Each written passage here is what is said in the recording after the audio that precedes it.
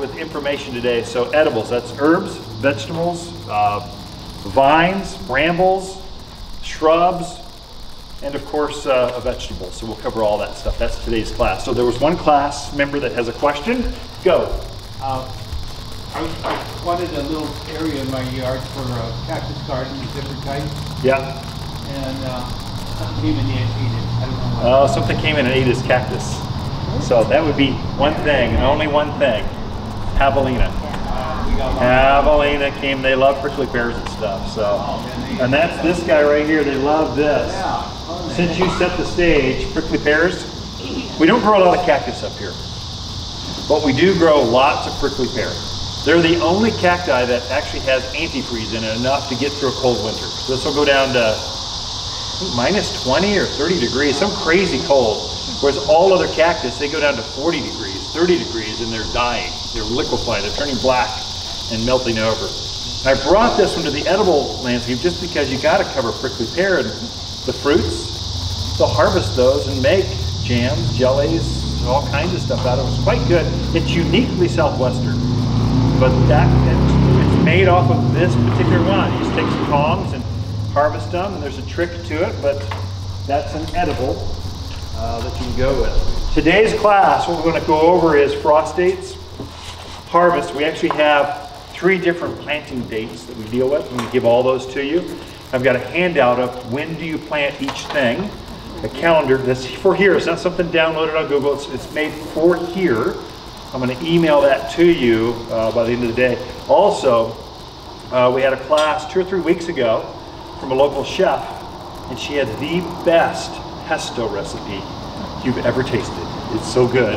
I've got herbs, what to do with them, and then she's got her recipe on it. So I'll give you those 2 things just to the class here. You showed up, you can have, I'll email that to you is how I'm going to get it to you, okay? So I've got a list here, thank you. Give me your email list, and Ken will have that to you shortly. Just two sheets, and they'll look like this. And those of you tuned in online, we'll try to get that to you as well. So we appreciate you checking out our Facebook page. This calendar date looks like that. Just goes, when do you plant things? And then this is one that Deb Manderville gave at the last class, and her pesto recipe is really, really good. It's not just normal, it's really good. So anyway, she's a big herb nut. Okay, so frost dates, let's just get that out of the way. Okay, so you gotta know your frost dates if you're talking edibles. You gotta know when the last frost is, when the first frost is, okay? We might as well cover zones while we're at that. We are a zone 7. That's our official zone. Halden to Cordes Junction. Maybe you're 7B, maybe you're 7A, maybe you're 6B, it doesn't matter. We're all basically, you need plants that go down to about 10, 5 degrees, somewhere in there, just to 0 every once in a while. That's our zone. The way the zones work, the higher the number, the warmer the plant likes it. So zone 9, 10, those are Phoenix. They don't like anything about cold. The lower the number, the lower the temperature it can go to. So you get zone like 4 or 5, that's Flagstaff. It can go down minus 20, no problem. So you want plants that can grow zone 7 or lower. You don't want to plant plants that are higher in number here, unless you're going to treat them like an annual. Just enjoy them for while it's hot, and then they're going to melt in the winter, and you go, oh, that was nice. I'm just going to move on, okay? So they're going to die in the winter, is what that is. Okay? So zone 7, you can also grow zone 6, 5, 4, 3, 2, 1. But not a zone. We flirt. I've got a couple plants that are zone 8, kind of microclimate, so on a patio, reflective heat, it's in a pot. I'm playing with zone 8s to see where the limits are. I'm a gardener. I like to test how far I can go. Where are the boundaries? Don't tell me I can't grow that. I'll prove you wrong. I'm one of those. And so sometimes I succeed and sometimes I don't. But it's fun just to try. Yes? We're in the Verde Valley. What would our zone be? Verde's going to be a zone 8. You're just a click warmer. So you need plants to go down to 10, 15 degrees. You definitely get frost. And it'll fool you in the Verde. If you're by the river, all that cold air kind of settles right down on top of you, and you're a zone 7, just like the rest of us. But if you're on that south-facing or east-facing slope up towards Jerome, You get that early morning sun, it's warmer, zone 8. So it just depends. You have more microclimates down the Verde than you do even up here on this side of the hill. We're basically all pretty much the same, just close, okay? Our frost dates, May 8th is our last frost of the year. This is 100 years of data. We've been tracking this for 100 years now. The average is it lands on May 8th. The locals use Mother's Day as the kind of the date. Don't let that fool you. Non-gardeners go, I can't plant until May 8th. They drive me crazy, these non-gardeners. I plant starting in February, March, my cool season things. And that'll be on that calendar, that date that I gave you. You start your spinach, your lettuce, your broccoli, your cauliflower very early, because those things will bolt as it gets warm and the flavor gets lost. It's not as sweet, it'll get this bitter tinge to it. So it's better not to wait till May 8th to plant the leafy things. Things where you're harvesting the stems, the flower heads, the leaves, those things are better planted early. So March, we really start planting potatoes and rhubarbs and asparagus and all the leafy things. And then by May 8th, that's when the summer crops go in. Those are things we're harvesting right now. Things that form a fruit, typically. Those are summer plants. They don't like anything about our spring. They want to be warm. They don't want to be cold. They don't even like it below 40, 45 degrees. They want the soil to be warm, the nighttime to be warm. They want everything about summer. Those are tomatoes, cucumbers, eggplants. Oh, they want to wait till it's super hot before they're happy. Pumpkins, all the things that were the forming of fruit, those are May 8th. Wait. And you will be so tempted to plant early. If you're new to the area, you know how nice the end of March, April can be. You're going, oh, there's no way it can frost. And then it does. That one last freak storm kind of comes and gets it. So the first frost of the year is October 29th. We generally use Halloween as the holiday. Last year's a little later, it was second week in November. But again, this is 100 years average. I've seen it snow in the middle of October. It just varies, but the average date, be on your guard by the middle of October. Be aware that maybe I might have to pick those last few tomatoes or cucumbers or whatever it is out in the garden because it might freeze. Just watch the weatherman, he'll tell you. But last year was middle of November. Last couple of years, it's been November. But 100 years of data means it's never on October 29th. 50 of those years is the middle of October. The other 50 years is the middle of November. So, but the average is right here. So just, you need to know those dates just so your guard is up, okay? So, we're coming into the next planting season. You can start planting in September your leafy things again. So I'm famous for fresh broccoli for Christmas. There's something about that, and it tastes so good. Fresh out of the garden, you're having guests over, family, and you're harvesting, still harvesting, even after you've had your first snow. That's magical. But those things like the cold. They like the flavor comes out when it's bitter cold at night, bright and sunny during the day. There's this whole nother planting season, which is unique to the Southwest. It's unique to here, where the weather's more temperate. It's cold, but it's not bitter cold. Okay, so we're coming into that. We'll also cover in this class herbs. We grow better herbs. I'll go over some of my favorites. We'll go over trees, because you have to. The harvest is so great on trees this year. We'll mention them. Well, this is more of a cursory glance over everything. And we'll take some questions. So that's what I want to cover: trees, shrubs, vegetables. We're covering that, some of the dates and stuff, and what to watch for. How to keep it organic, but watch for insects. They're thick right now. Everything is growing so fast, not just the plants. It's the plant disease, the plant insects, everything is growing fast right now. And we've got another 2 months where we're just growing. We are just harvesting like crazy. So, okay, how are we doing? You okay? Some of the key things. This again, the handouts. I see a lot of note taking. You'll have a handout that'll supplement that. It'll kind of help you. If you miss something, you'll have it later. Okay, probably Monday or Tuesday. That sound about right?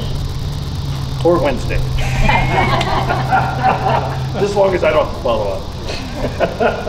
Okay, let's just cover trees, get out of the way, because the harvest is so crazy. And what I did is, I have fresh plums for anyone that wants some. They came off my own trees, and they're melt in your mouth. They are a little bit small. I wish they were a little bit bigger, but I did thin them. I should have thinned, especially pitted fruits. Pitted fruits, anything that has a seed in it, they really need to be thinned here. What happens is they produce so many flowers and so many fruits that the energy coming up from the roots go up, and they're trying to keep everything alive all at once, so they can't put too much energy into one. This should actually be about this big, not this big. If I had thinned these off, and all that energy could be going into I would say over half of the fruits should be thinned. That is, usually I'll wait until you see the fruit forming, and they go, oh, I'll pick off the weaklings. Anything that doesn't look like it's as healthy as its brother or sister, I go, you're out. And I'm looking to be aggressive. I want to shake the tree, shake the branch. I want to see fruit falling on the ground so that all the remaining fruit, all the energy can go to the remaining fruits. That would be especially important for apricots, nectarines, plums, your pitted fruits. And I would go so far as to say apples and pears. They're going to really benefit from that too, because apples, they'll put 5, 6 fruits on one cluster. I'll pick all those off. I'll pick the weakest fruits until I only have 2 on each cluster. Now that way I'm ensured to have an apple that's big, not small. Okay? So that makes sense. But hey, they melt in your mouth. They're so good. They're almost like huge cherries. They're so good. This one's for me. Those are for you. I would say with your fruit trees, in order of success, apples and pears are the most fruitful most years, because they're blooming later in spring. They're the last fruit tree to wake up. So those are the ones, if you're just starting out an orchard, you're just gonna have a few trees, which one should I go with? Don't go with apricots and nectarines. They're the least likely to fruit. Those are feast or famine kind of plants. You either have so many apricots, you don't know what to do with them all. You better make sure canning supplies and that dryer is ready to go, or you've got nothing. Same to nectar. So they're the very first ones to bloom in spring. They're usually tricked into waking up early, into March, April, and they're exposed a whole 4 or 5 weeks to possible frost. So those are the ones that, so it always starts, the first ones to wake up are apricots and nectarines, then it would be plums, then it would be cherries and peaches, and then it would be apples and pears. That's the sequence, but how they fruit. And then what we focus on here at Waters Gardens, and what we're famous for, is we're bringing in trees that are a fruiting age. So typically fruit trees need to be about 7 years old before they're old enough to fruit. So they're much older trees. And then we're bringing in fruits, we're curating all the varieties so that we only have varieties that we're bringing in the peaches that bloom as late as possible. So they need at least 1,000 chilling hours before they'll wake up. Chilling hours. We get tricked, so many nurseries here, it drives me nuts. They bring in the desert varieties. They're made for Phoenix. They're not made for up here. And so you have this beautiful plum, beautiful apricot, beautiful pear, peach, whatever it is, and the tree will grow just fine, but it won't fruit. It's made to fruit down there, not up here. So it's a big mistake factor I find folks make, because they went down to Home Depot, got their whip. It took 5 years for it to finally get old enough to fruit, and then it doesn't ever fruit because it was never meant to fruit up here. It's meant to fruit down there.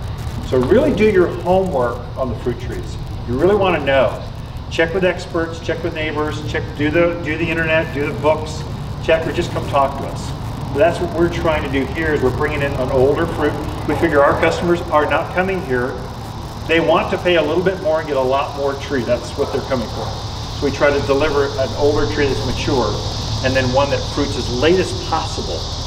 Out of all of the apricots, we're bringing in the Harcots and the Chinese apricots, because those take 850 to 1,000 hours. They're the very last apricot to bloom out of all the apricots.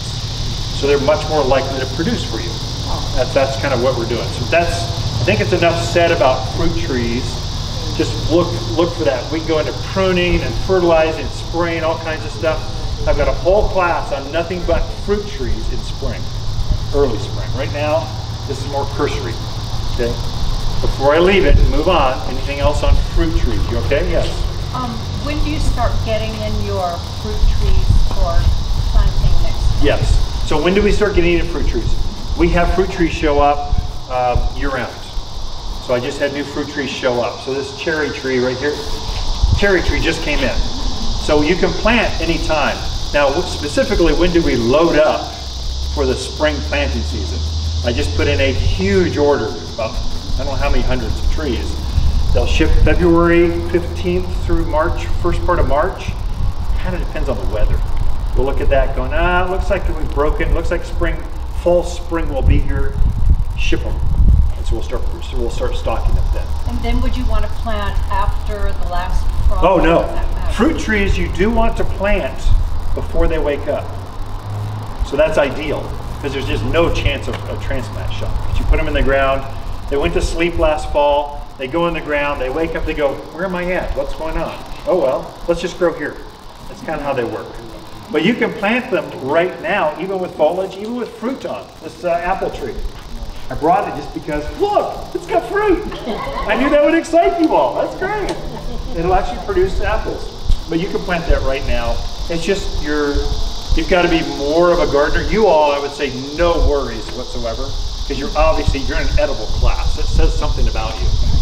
But a novice maybe would be better in the early spring before it wakes up. So that's how you do it. You get the most choices of fruit trees specifically, usually by April through May. You get the most choices because we're fully stocked and there's this tidal wave of customers all wanting fruit trees. And they're starting to see everything blossom. There's something inspirational about a tree in full bloom starting to set fruit. There's something about that gets people wanting to plant more. This is an exceptionally good fruit year. I've been the judge at the county fair where I had nothing to judge. There was no fruit. On the Verde side or this side, there was no fruit in Yavapai County. And it's just boring judging pumpkins. I mean, you can only judge so many onions. This is not very fun. You want grapes and apples and cherries. You want clusters of fruits. And so just that year just happened to be that way. Okay? You all set? I guess one last parting comment would be, if you're planting fruit trees, make sure they grow straight. I've seen more damage this year where trees are falling out of the ground. The fruit production has been so heavy. If they weren't staked early on, they start to lean to that northeast. And so they load up with fruit, they just fall over. So that's one to watch. Make sure they grow straight. There's a prevailing southwest wind that blows every spring. It gets those trees to leaning to the northeast. So kind of watch that one. Is there any sort of, like, other than stakes, like a support for So support for newer trees. Usually we're using lodge poles. If we come out and plant for you, if it's a tree, we're automatically going to put 2 lodge poles. Sometimes they're way bigger than the trees. Yeah. But they're sturdy enough not to wiggle out of the ground. If you use a 1-inch stake, it'll tend to wiggle out of the ground, but a lodge pole won't. We'll just tie it once. We want it to blow. We want it to move in the wind, but we want it to get strong. We just don't want it to lean. So that's our goal. After 1 year, typically you can take that stake off and it's trained to grow straight. If you're on a ridge line or someplace there's real weird funnels, that wind funnels through it, maybe you'll keep it on for another year. But eventually you want it off those stakes as soon as you can. As soon as it's able to grow straight by itself, you want it off those stakes. How much give do you want to give it, like when you tie it? Like anything? How much give on stakes? Yeah. A lot of give. Okay. It can blow right to the ground if you want. Oh, okay. As long as the stakes bring it right back up. Okay, a lot of folks will go, do I need 3 stakes or 2 stakes or 1 stakes? 2 stakes is fine. Yeah. Do I go to the northeast, southwest, north? It doesn't matter. Don't overthink it. Just put stakes on it, tie it once. For a really big tree, maybe we'll tie it twice, and then we call it all good. Keep it on for a year, and then we're done. A tree this size, this is a persimmon. You folks from Southern California will love this, so I brought it just for you. For that big, sweet, juicy persimmons. They're like the sweetest fruit you could ever bite into, and then it has this aftermath of like, whoa, lemons. So it's got this sweet, sour feng shui thing that's got going. But persimmons, that's a tree that size, Stake it just 1 year, let it get rooted, and it's good to go. Okay, but trees are like parachutes. Leaf out and they have this huge canopy, just catches the wind and gets them to lean over. So kind of watch that one. Enough about fruit trees. Let's move on, okay, shall we?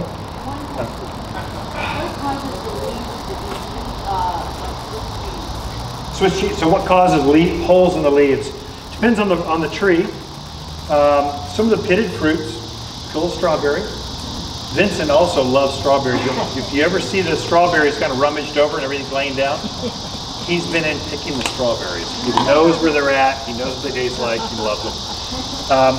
Like pitted fruits, we've got something called shot hole. Looks like someone took a shotgun and shot a shotgun through it. Looks like little holes.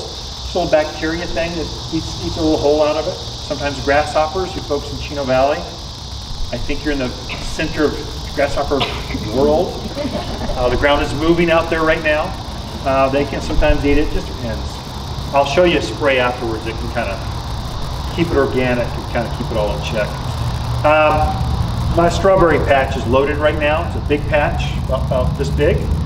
I just planted a few of these in, but the way strawberries work, they start to grow, they start to put a runaround touch, and they start to root, and they keep running like this. They just jump around. They're actually difficult to keep reined in. So you kind of want to, there's a little bit of maintenance with them if you want to bed, because you're going to want to grow out of their bounds. So just realize that's how they're going to grow. They grow really well in containers. In fact, I think you should use this more for container plants. You can contain them easily and they look pretty, they run, they're green most of the year.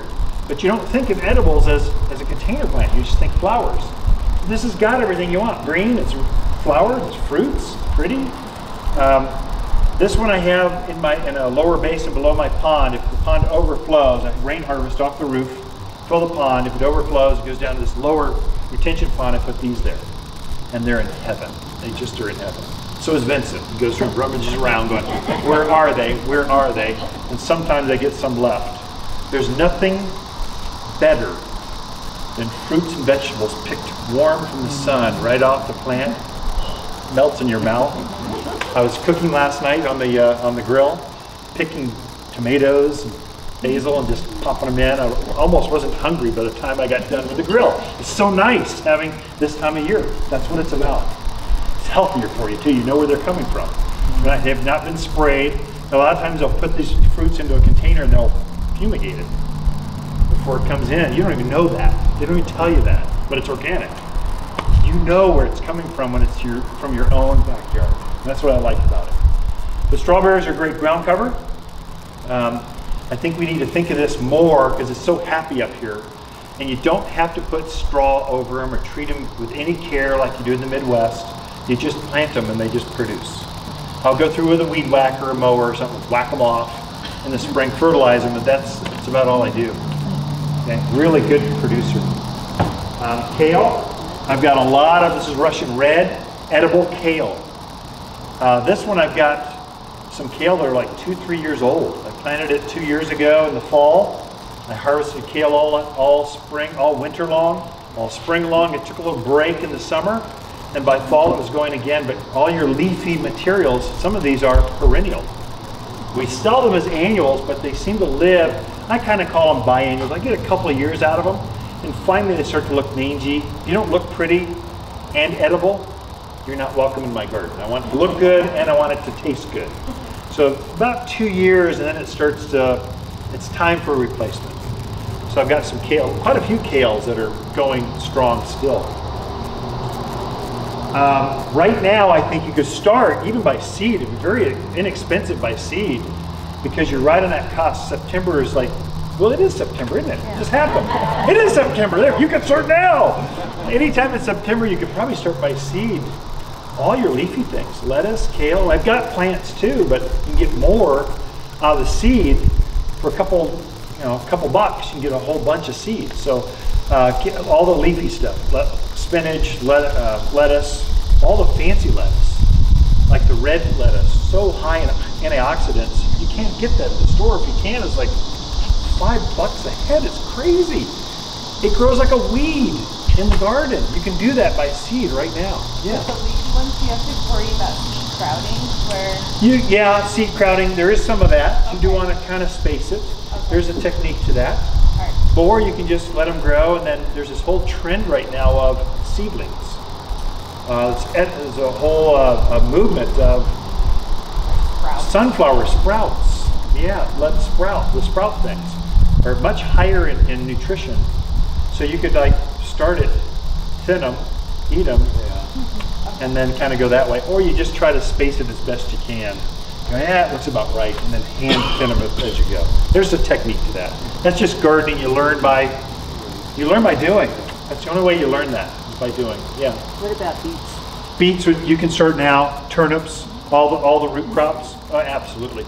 Broccoli, cauliflower, anything you're harvesting, either the flower head, the stems, or the leaves, you can start right now. And you'll be harvesting that right through the end of the year. Maybe even, depending on the winter, through the winter. But definitely through Christmas, you'll be harvesting edibles. Yeah. Is there any of these leafy vegetables that rabbits do not like? Okay, rabbits. Do you eat leafy things? Are you kidding me? If you like it, so do rabbits. You need a shotgun, a crock pot, and some barbecue sauce. That's what you need. I don't know. Or a fence. Maybe field fence might be more humane. Lisa does not like it when I bring my hunter outdoorsman out, so probably fence them out. I have seen, you need to be smaller than 2 inch. I've seen a full-grown rabbit at full speed with a dog behind its tail go right through a chain link fence like it was nothing. It was spooked. It was scared, so that head got through and it went right through.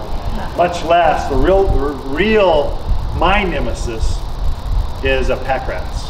That's my big thing. It's a rat on steroids. It's like a squirrel size, like small cats. It's a big rat, and it likes fruit. It's coming in for the neighbor's apricots and my pumpkins. My voles are another one, little tiny mice.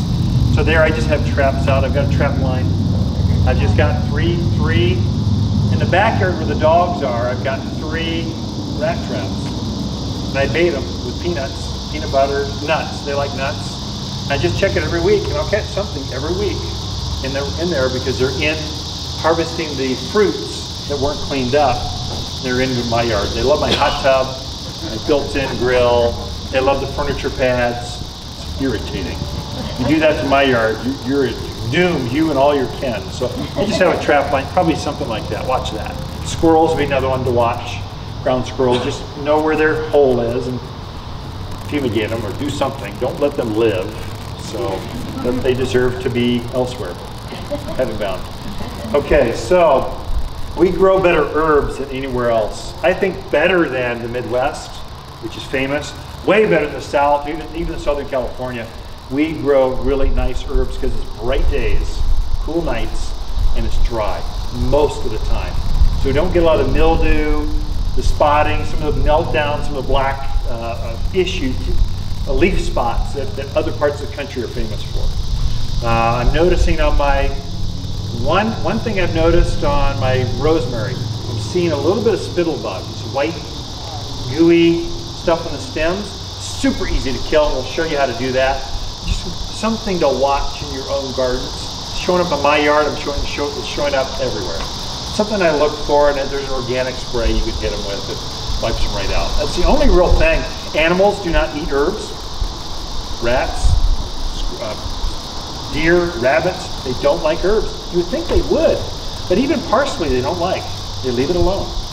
So you can plant those right out in the forested areas and keep it exposed. I grow them in containers. I grow them my best container, one that gets the most comments. It's got figs growing up, loaded with figs right now, multi-stem, and I've got creeping thyme that just overflows this beautiful cobalt blue pot. It looks Mediterranean. It was meant to look artistic. It's beautiful and it's edible. And whenever I need thyme out on the grill or whatever, just snip them off, use it right in there. It's a good way to go. So you can use them wherever, raised beds, containers. They grow really, really well. And most of them are perennial. Remember, perennial and permanent both start with P. So they're forever. Annuals are just one season, they're done. So think perennial and permanent. Some examples. This is one of the only ones that's not, this and basil are the 2 that are annuals. Although they can reseed quite well. Although in the verde, this would be a perennial. at least I've got friends in Skull Valley that's got a huge bed of cilantro. Or coriander. Coriander, you harvest the seed, it's coriander. If you harvest the foliage, it's cilantro. Okay, so that's the difference. It does really, really well here. It's a summer plant though. I do use a lot of oregano as a ground cover. And I like the golden oregano. I use this one a lot just because it's bright and cheery. And so I use it in containers or by the walkway. Coming up to the front door, just greets you and goes, please step on me, so I can fill the whole air up with this beautiful oregano fragrance. Oh man, nothing better. Sage, we're coming up to Thanksgiving where we're using a lot of sage in the fall for dinners. Great for turkeys and chickens and all kinds of sauces. But this is a perennial. My sage is 5 years old, this tall, it's beautiful. I have the traditional blue one that's normal. I brought this one because it's different. Just variegated, same herbal scent. Here, take that and just, is it gonna go? Just smell that, isn't that wonderful? Pass it around. Oh, my staff is gonna shoot me. There we go. Chives and onions do really, really well here. And it's a cool season thing. You'll harvest this. Right now they're bolting. It's hard to keep them from bolting. You plant them a little later and there's none of that issue. So chives are great. This is one you plant, you harvest the foliage, and it'll just grow for years and years and years. This one again, I think we can think outside the box. We aren't right off the farm anymore. We don't have to compare ourselves to Grandpa. We don't have to line up tomatoes all in a row. They got to be in their space and not. We can actually grow them out as landscape featured plants. We can put them front and center. We can spray paint the tomato cage red or yellow or whatever color we want, make art out of it and grow tomatoes through it, and it's an art form now, right there at the front door. People commented on that. It's such a novel thing, but I think we can think this would look great with pansies growing out, or violas or petunias. It could be beautiful just right there at the front on the deck. This one I grow, I don't know what to do with it. It's fennel. I grow it for my monarchs. My monarch butterflies love fennel. I don't like fennel. I don't want to eat fennel. Please don't invite me over for fennel. I don't know what to do with the root. I don't know what to do with the foliage. It's just pretty. Grows about this tall, and my monarchs love it. That's good enough for me, so it's in my herb garden. But you can grow fennel too. If you know what to do with fennel, you're from the old country, just go for it. Love it. That's good stuff. Lettuce right now. You plant this one plant, and within a week you'll be harvesting so much lettuce very, very quickly. But again, I think you could start this by seed. I've got it any form you need, and all of our seed are organic, non-GMO, all of our plants are that way.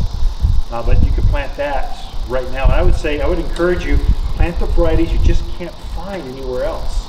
They're healthier for you. So many of these vegetables are made for shipping. They're made for longevity, for shelf life. They are not made. The best varieties, I think, are ones you have to grow in your backyard because they just don't ship. They bruise too easy, or they rot too fast. But right from the garden, I think they taste better and they're healthier for you. Personal opinion. I also know that's the case because I talk with farmers that grow them. Rosemary. I have a lot of rosemary. I grow it as an ornamental plant. Just a nice evergreen, drought-hardy, sun-loving, takes brutal, just kick dirt at it, talk dirty to it. It likes that. So rosemary does really well. They've got two varieties, an upright variety, shrub, or they've got a creeping variety. One that only gets about, knee-high or so, it just kind of runs this way. So the runner does take a little bit of maintenance. It wants to run outside its bounds, so give it some space, or just be willing to go, that's far enough. Let me just prune that off and put it away and start over. It wants to run. So my creeping rosemary I planted like this is now, I don't know, 6 by 6 or more. And I just had to trim it back on you've reached your limits, no more. So I pruned it back a little bit, just recently. The rosemary does really, really well. Again, look for, just on my own, I just spotted it. It's got a little bit of white, it looks like someone took a loogie or spit on it or something. It's kind of gross looking, it's sticky, gooey. Look for that. That's spittle bug. Spittle bug. It's just easy to sprout. I'll show you what to do with that. Bay laurel, evergreen shrub. I think it's perennial at the lower elevations, 4,000 foot and lower, perennial. I've grown it in Skull Valley, perennial. Up here, I get a couple of years out of it, then finally a winter will take it and just collapses and dies. So it's kind of an annual up here, biannual, but it's pretty. There's nothing better than fresh bay leaf. Oh man, it smells good. Okay, are we done with herbs? I think I got it. Let's go down to the vines and grapes. Let's just combine those two. We're in very good grape country. We're finding it's even better. Here, we're turning into a little mini Napa Valley, you can call that. In our pride, I guess we can. But we're growing really nice grapes. The alkalinity does something to the flavor. It brings the flavor out. So we're doing vintner or wine grapes, or we do table grapes. They do very, very well here. Production's very heavy. My grapes right now are little clusters about this big. Another 2-3 weeks, I'll probably be harvesting so many grapes. I'll eat them until I'm just sick. I can't eat anymore. So I love taking my grandkids out and we just sit there and we just eat grapes. There's something magical about grandparents with edibles. They think you're like a superhero or something. I should put a big S on my chest or something. You should be out there in our blue underwear just eating grapes. They think you're the greatest thing ever. And so grapes do really well. Give them something to climb up, they'll do very well. I grow mine on a fence. We've got a 6-foot cedar fence. It's kind of sterile. Felt too utilitarian. I wanted to feel more garden-esque or private garden. So I just put every 8-foot center. I grow something. I grow brambles or grapes. This happens to be Niagara grapes. Just train that to grow up and away you go. It's already 6 foot tall in the ground. So this one is a blackberry. Or no, this is a Marionberry. Marionberry blackberry. If you're from Oregon, it's a Marionberry. If you're here, it's blackberry. It's a specific variety of blackberry.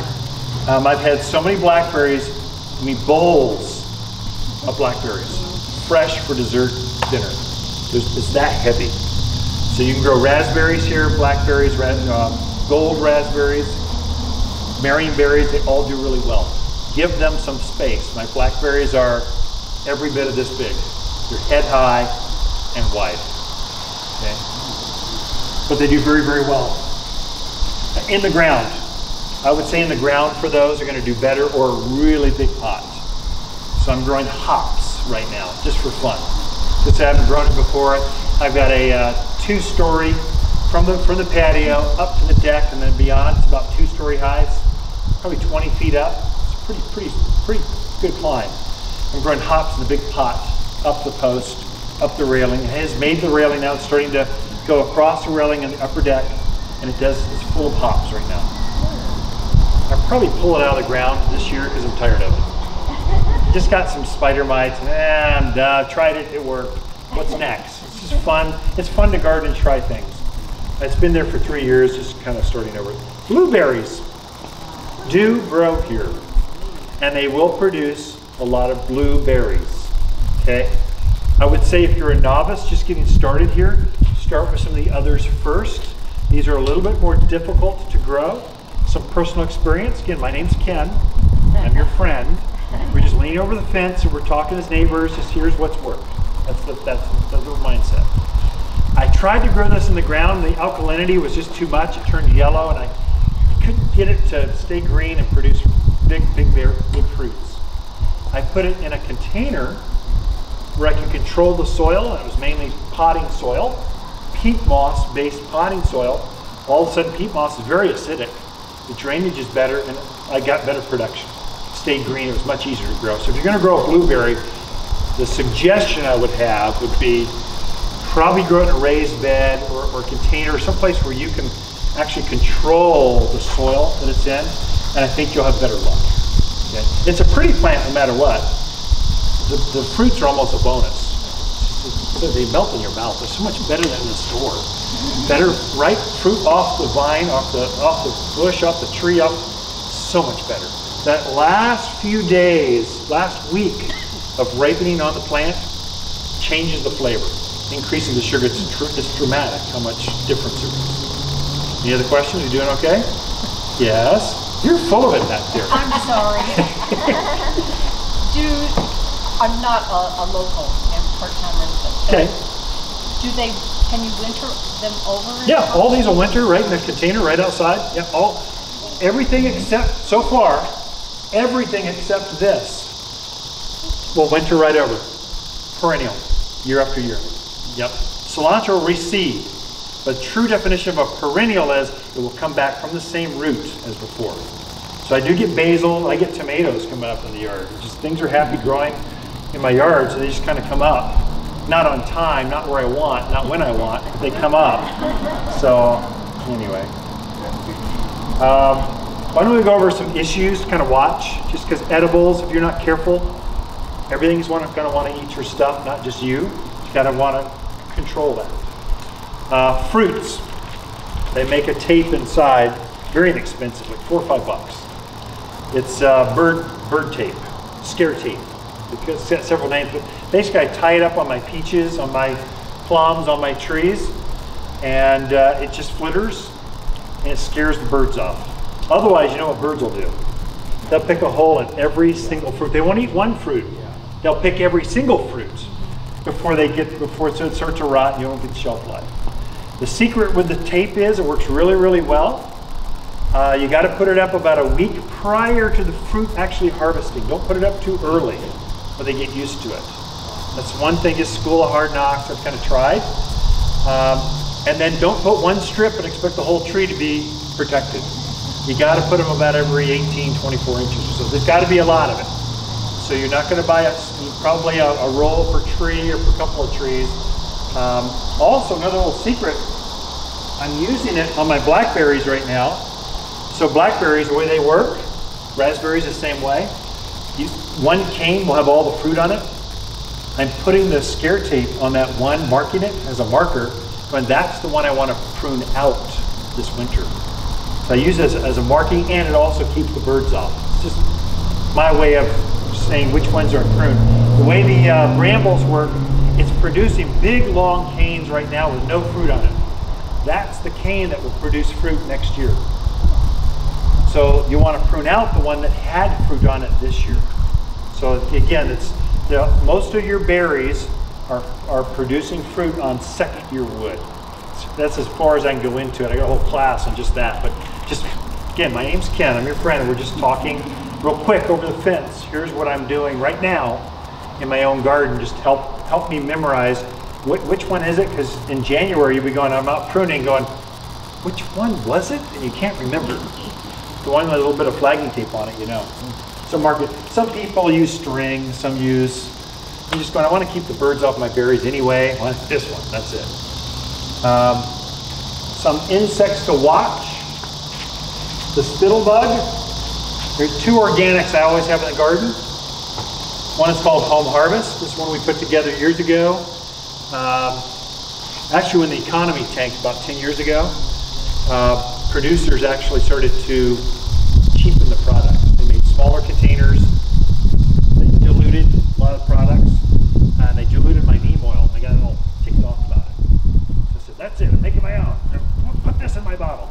So this is a fully concentrated neem. Organic gardeners are NEEM.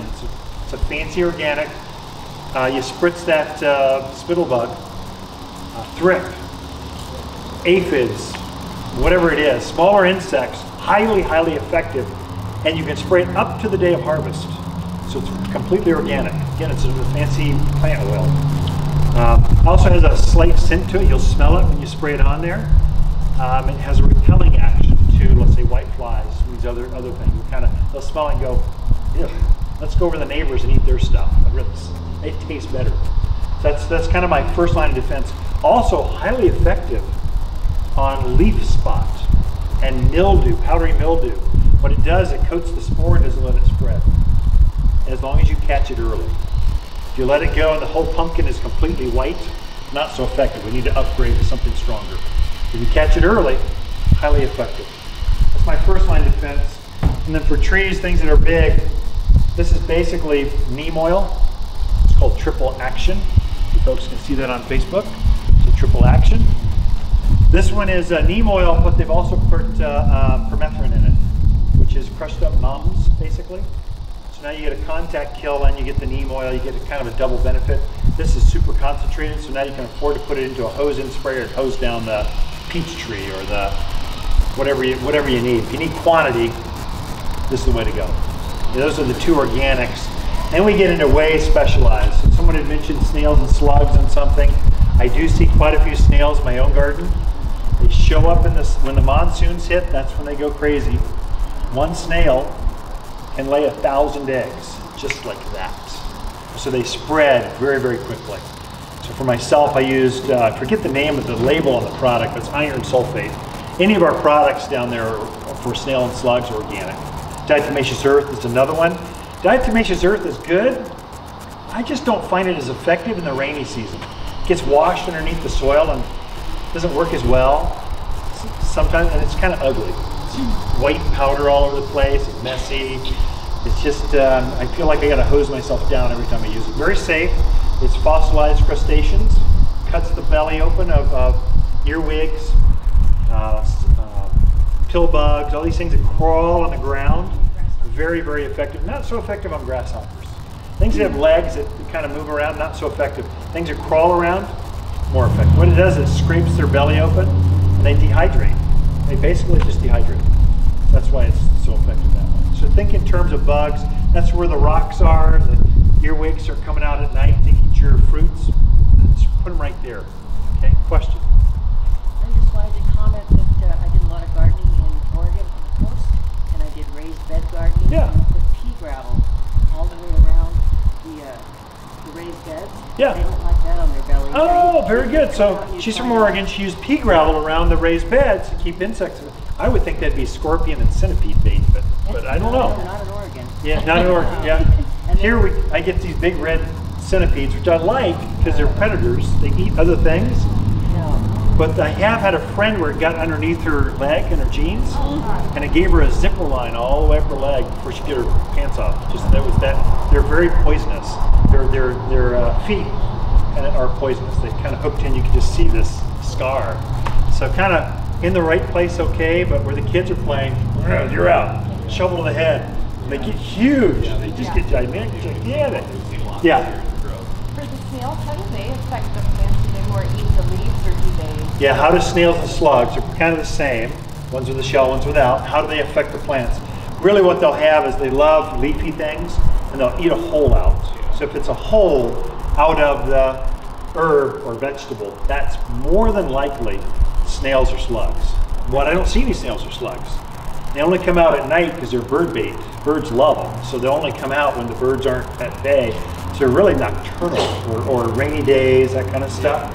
That's when you'll see them. They're always tucked underneath, like they love my ivy and my 5-leaf akevia vines. They'll be up underneath there, and I just can't find them, so I throw down bait.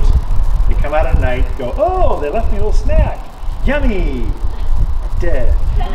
Just kind of think in those terms. So, and they show up in the rainy season. So usually in July, when we get a rain cycle, July, August, September will end at some point. It'll just dry up and we'll be done, just like that. So that's when they go crazy. That's when the mildew goes crazy. So your powdery mildew, look for white on the leaves. It's dangerous. It gets on your pumpkins, gets on your squash, gets on any roses, whatever. The plant will shut down and will stop growing. So you want to control that. So it's just, what it is the spore eating the sugars out of the leaf. Literally eating the plant alive. You can spray that. I've got a copper fungicide if it's all white. I've got a stronger organic that we can recommend. But I would say first and foremost, use the home harvest. Highly effective. You know it's coming. Like my pumpkins, I know I will get powdery mildew. I know it. It's going to happen. It happens every year in the monsoon. I just start spritzing this as a preventative. I'll go out every 2-3 weeks and just kind of spritz the foliage and call it all good. Okay?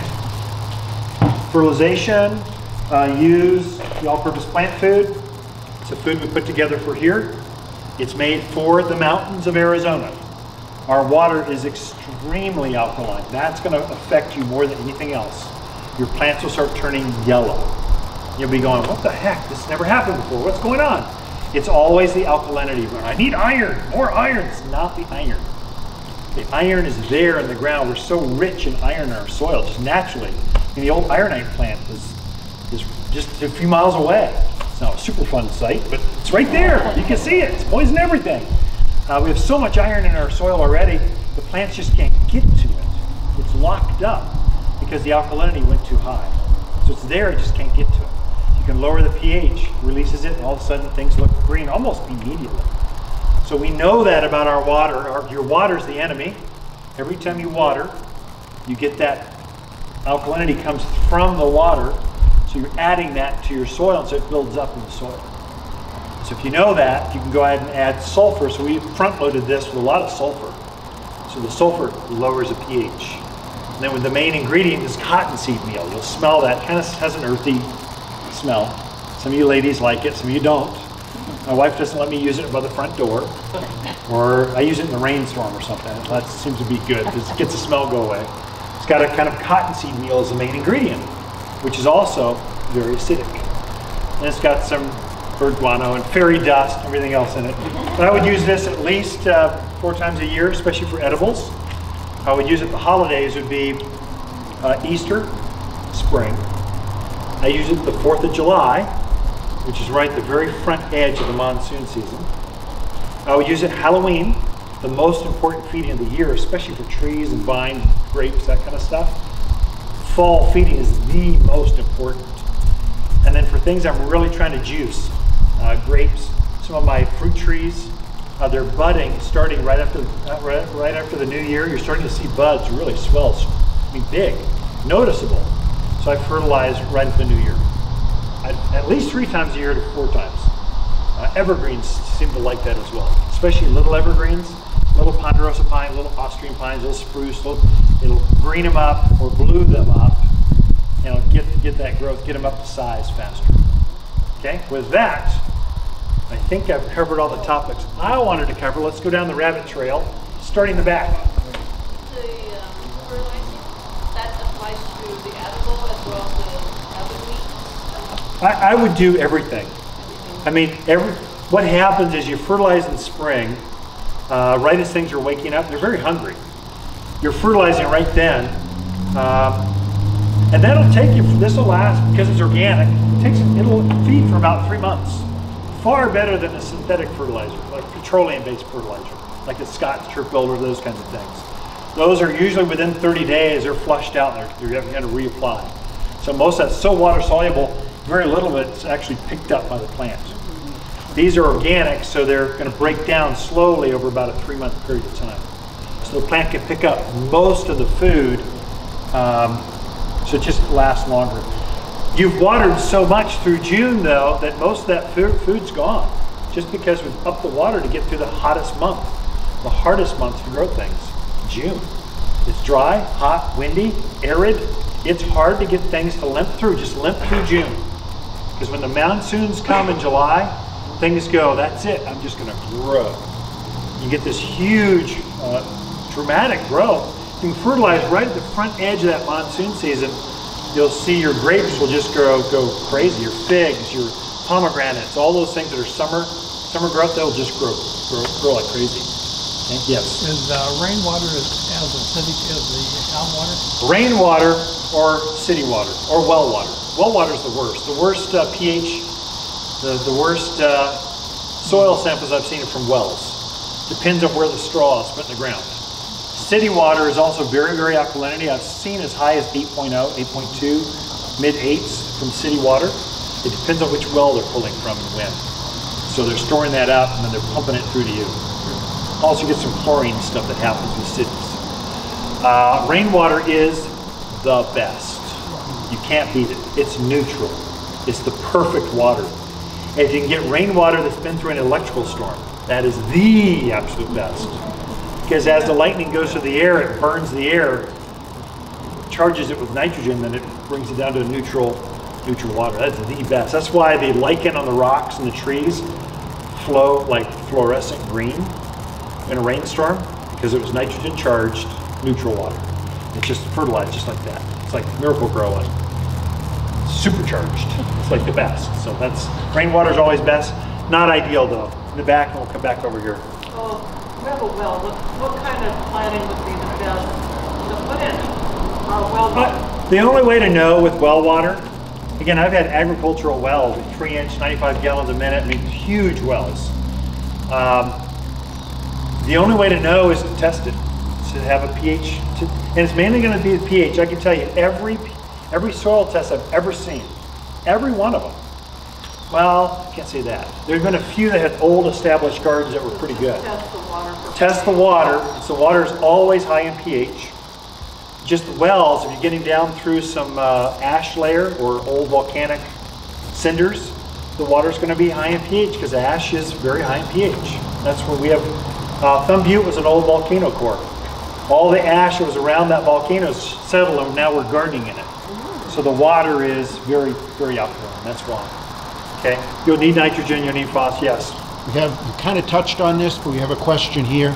Yeah. Pill bug, what's the best for pill bug control? Pill bugs, yep. Good question, actually.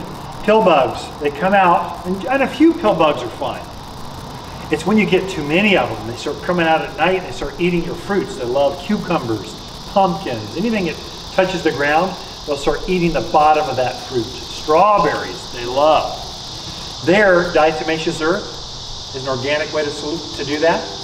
I think I've also got a bait in there made with spinosad, which is organic. So they'll come out, eat the bait, and eat the spinosad and kills them.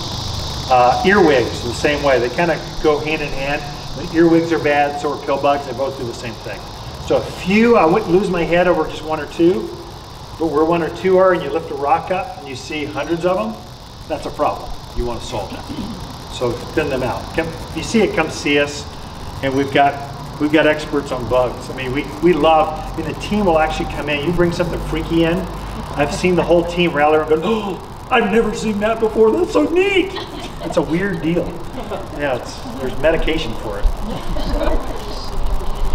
What's that? Oh, what zone are we? We're a zone 7. Zone 7 for sure. Oh, no-see-ums are hard. No-see-ums are also called thrip, T-H-R-I-P. They sometimes bite your skin and leave a little welt. They come out mainly in spring, not so much in summer. They're a spring thing. They usually show up usually it's aphids and it's no-see-ums or thrip. Triple action would be highly effective, or I've got some stronger stuff you want to, if you're not eating it, I try to go organic when I'm eating it.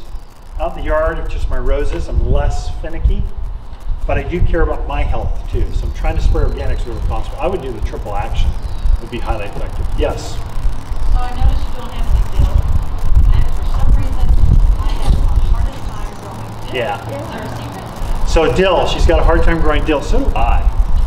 I don't know what that is. I think it's sunshine, they love the sun. And I plant mine too early, I think. It doesn't like that cold nights. I think I need to plant a little bit later when it's dry. I think June, I'd wait to plant dill until June. Most people put it in the first part of May. And it's just right. I don't say a lot of water. I think it needs drainage, but moist. So some folks, if you can grow dill, you're the bomb. You are the gardener. You are it. And I just, some plants I go, too frustrating. I feel so bad about myself. I can't do this anymore. So I switched to something else. Sage, what I did. Where my dill was, I put sage in. I'm a hero. I'm like a garden god. But I can't grow dill. Or cilantro. I can't grow this. I just go, not worth it. It's just not, too frustrating. Parsley? I have so much parsley, I don't know what to do with it all. But that's just, and you'll find it's probably my soil where I'm at, or the sun that I'm at. It's probably environmental. It may not be the gardener, and it may actually be the spot. And there are some spots. I got the Ken's 2 strikes you're out theory. If you plant something in that hole, like a tree or a shrub, and it died, try it again. But dig it a little bit deeper. It's a drainage. Something's happening. You got a caliche layer. You've got a rock shelf, a boulder. Something's there that's causing this issue. Try to dig a little deeper, get a chimney is what we call it, dig up the space it's down, get to the next soil bed, try it again. If it dies again, abandon that hole. Don't stop torturing yourself. All you gotta do is move 5, 10 feet over and it will start growing over there. Literally, but one grows here, it won't grow here. Why? It's mountain soils. It's just the way it is. It's these bands, the way this soil band goes through your yard, it just affects how your gardens grow. And so the torturous gardeners, they like to keep trying. Because, you know, gardeners, you don't tell them they can't grow something there. They're going to keep trying. A little technique I had out in Prescott Valley, I would say the 69 corridor on. The ranch, Pike Hills, Prescott Valley, Dewey, Mayor, Humboldt, Portage Junction. That's where the heavy clay and caliche layers are. And as you go further out, the thicker and thicker the layers get. A caliche is like a gray, it's like concrete through the soil. Water will not go through it. The technique I use, it was a game changer out there. What I did, and then I'll leave it with this. Let's pick something, let's pick this apple. What I literally did, right here. I literally left that much of the root out of the ground. And then I mounded the soil up. So everything was on a very, very slight mound. You couldn't see it, but I could. I was trying to go at soil level, but then I raised it just a bit, mounded, I put the drip emitter on top of that mound, game changer. It ensured that the plants could breathe during the wet cycles. You get a wet cycle in March, you get a wet cycle in July and August. And that's when most of the plants die. It's not June with the heat, it's not January with the cold, it's the wet season. Because the soil will not perk, and literally we get root rot. You'll pull that plant out of the ground, and you'll smell an odor. It smells foul. It's literally the roots have rotted off because it stayed too wet. So that's something to kind of watch, especially with the heavy clay soils. Don't need to do that out in Granite Oaks. The closer you get to Granite Mountain, the more granity. Actually, you'll have about a foot and a half layer of just crushed granite and then rock, just like this hard pan underneath. It's ridiculous. So you get fooled and thinking it'll actually drain, and it doesn't. Just kind of watch that. Okay, that's with any shrub, tree, vine, whatever. Works well. One last question, and I'm right on 1 hour. Lisa's gonna be proud of me. She made me wear my big watch, so I had to see it more. So, yes. Yeah, do fruit vines do best in the sun? How are... Good question. Very, very good. Yeah. So our question was, how much sun do these things need? Most things need 6 hours or more of sun. That's considered full sun. 6 hours. It's not all day. 6 hours defined at this altitude here, because our sun is more intense. We are closer to heaven. We're up in God's country. And the sun is more intense. And so 6 hours or more is enough to grow any of these. What I do find is that some of my plants, my leafy plants, I will plant more in the shaded areas through the heat of summer. So lettuce, broccoli will want to bolt. I've got some broccoli growing now, the head's on it about this big. I've got it in more shaded areas. Whereas if I had it in full sun, it would bolt and go into flower on me. So I'm trying to control, that's gardening. I'm trying to control the environment of these plants so they will perform better for me. But that's kind of unique. If I simply were to plant them in March, full sun, they'd be perfectly happy. But then I would be willing to pull them out, going, okay, I'm done. Now I want my tomatoes there, or my summer plants. And you have this crop rotation, or square foot gardening, or density gardening. There's several names for it. But you can have quite a production. But again, think of things like artichokes. It's a beautiful landscape. It's a beautiful plant. I don't think we have to put it in the garden. I think we can put it right out in the landscape and use it as an accent. Pomegranates, figs, a lot of these things we can use as decoration and as edible both. You can have your cake and eat it too if you're a gardener. You're willing to play with it.